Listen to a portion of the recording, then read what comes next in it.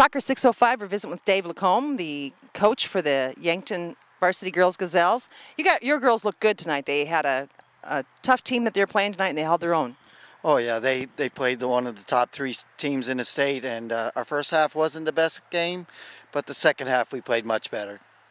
Yeah, they were keeping the ball down on that end and had some attacks and got a goal in too. Oh, absolutely. Being first to the ball, that was one thing we preached during the halftime thing, and they came out fighting, and they won 85% of those balls in the second half. Well, they never gave up, and they kept after it. A little more time, who knows what would have happened, right? Oh, absolutely. It would have been nice to get another goal in there to get the spirits up, but they did play very hard. They did, and it's good to see your goalkeeper back in the net. Oh, it's great to have her back. Good leadership back there. She helps direct traffic for us and keeps that back four in line.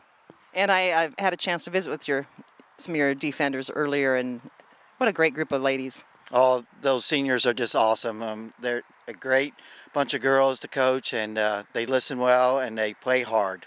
And they have a positive attitude and obviously are interested in being leaders and developing your younger players on the team. Oh, for sure. You know, even our record isn't the greatest.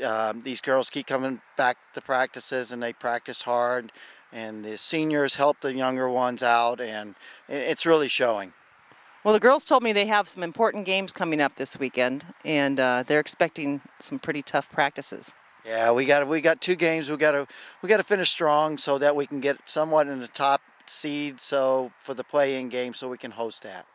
Well, they're expecting a tough practice. You don't want to disappoint them, right, Coach? We never do. Always play them hard. All right. Thanks, Coach LaCombe. We appreciate you taking time to visit with us at Soccer 605. Thanks, Carol. You do a great job.